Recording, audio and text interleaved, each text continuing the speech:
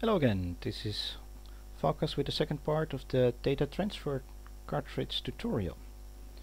The second part will be about the steer points, so let's navigate there. And this tab will show you all the steer points that are inside your data transfer cartridge. And as I explained to you in the first part of the tutorial, the data transfer cartridge contains of two files. And the first file is your callsign.ini.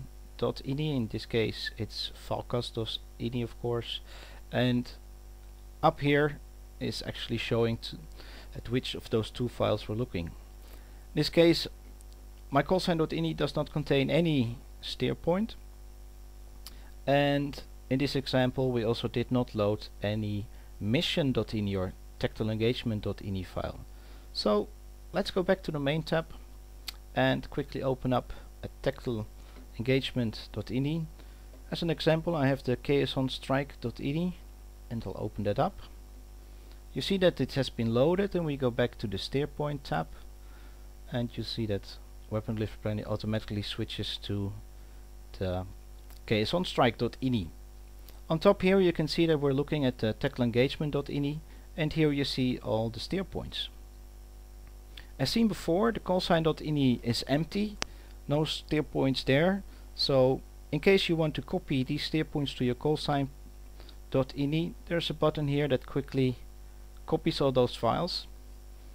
And as I just push it, you'll see this green button turning to red.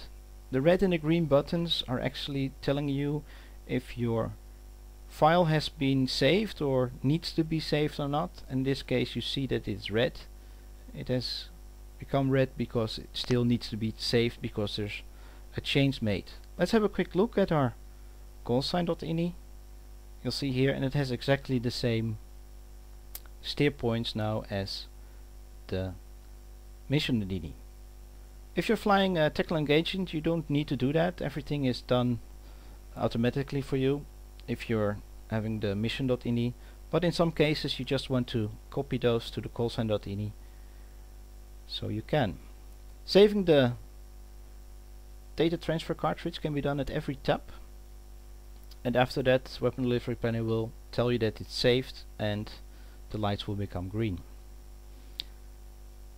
You can also clear all the steer points. I'll show you that on the callsign part, then I don't lose the steer points. I clear all the steer points here and the whole steer point list is empty, and the same thing, you'll see the dot become red again.